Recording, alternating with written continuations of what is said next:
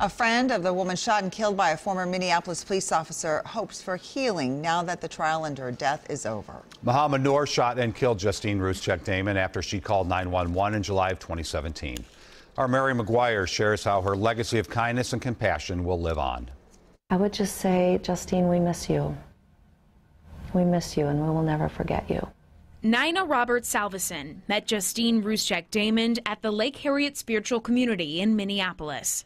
And Justine showed up as she was, a kind, compassionate, caring human and a consummate professional, and that's who she was. Robert Salveson says the tight-knit community was shocked when they heard of Justine's passing in the summer of 2017. It came up on my news feed on my cell phone, and I had to double take. I had to read the headline again. In the weeks following her death, her friend says it became clear how strong a cornerstone Justine was to those who knew her.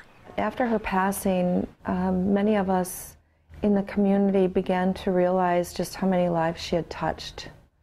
You know, just what an impact that she had had. She says Justine was a light, and that will be her legacy. To continue to carry that light in good ways, to continue to support the growth of community in honor of her.